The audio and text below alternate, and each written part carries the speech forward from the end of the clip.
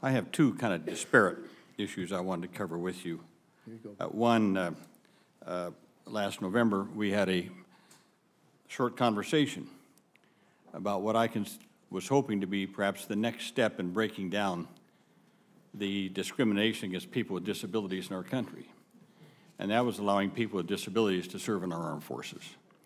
We had a unique case of a young man who had gone through ROTC in California, had done extremely well in all of his tests, all of his scores and stuff, but was denied entry into the military because he was deaf.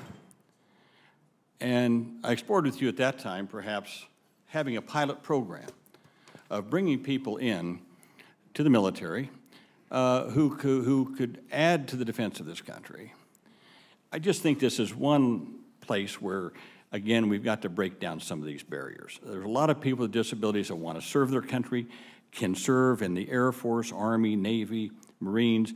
They may not be able to do exactly everything that people can do, but they can do within their abilities. They can provide a lot of support. And I just ask you, please, once again, to really take a look at this and set up a pilot program.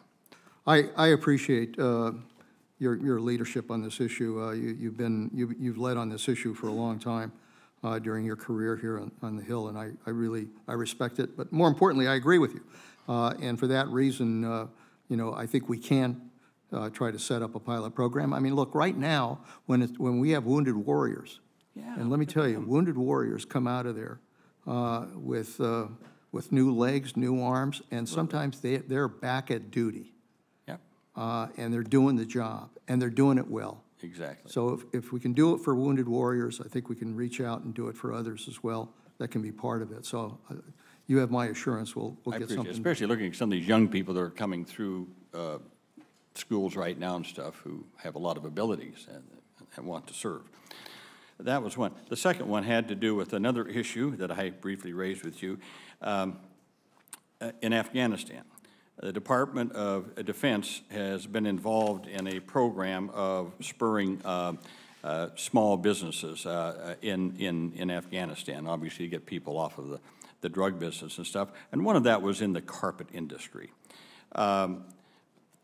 The Afghan law, there's an Afghan labor law, there's a U.S. law, there's ILO Convention 182 about child labor, about using child labor in this thing. We ask that you work with the Department of Labor, our Department of Labor, on this to incorporate, to use an NGO in terms of monitoring this and setting up an inspection system, an independent third-party inspection and verification system to make sure that no U.S. taxpayers' dollars are used to support businesses that employ children in the worst forms of child labor.